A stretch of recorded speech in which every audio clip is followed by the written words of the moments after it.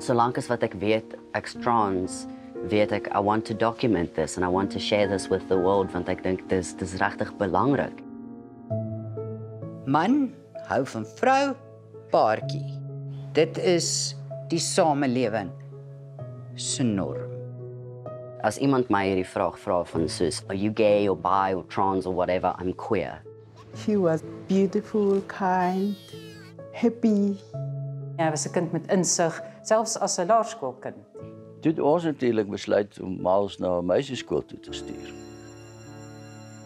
I hated my body, I hated the way I look. The term used is gender dysphoria. Die konsep van seksualiteit het al lank al verander. It expresses a deep discomfort in the gender that you were assigned to at birth. Hy identifiseer met 'n man, hy's 'n man, hy's nie 'n vrou nie. Every single day you choose between physical or emotional discomfort, and physical discomfort is just the easier option. My bekommernis het gelê by my kind wat homself sny. Yes, of course it hurts. By selfdoodpogings. So jy krap nie. Jy karring nie. Toe hy puberteit slaan, toe kry hy 'n persoonlikheidsverandering, wat ek nooit verstaan het nie.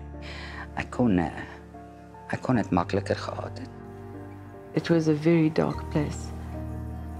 It represents a struggle, a deep-seated unhappiness with who you are in this world. I'm getting top surgery a week from now. Gaan dit beter gaan met my kind?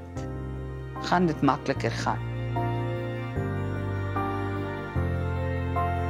Van nou af is hy Miles.